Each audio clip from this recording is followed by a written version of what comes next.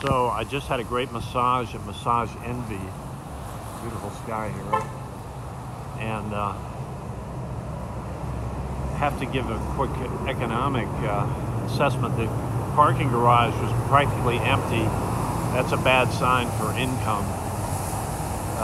It's in the middle of August, late August now, and of course this is the hottest month. It's a low season,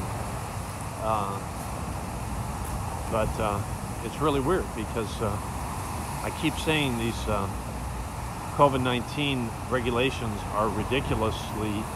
It's what President Trump is saying. Even though I won't vote for him. I think he's right about this. It's a super flu.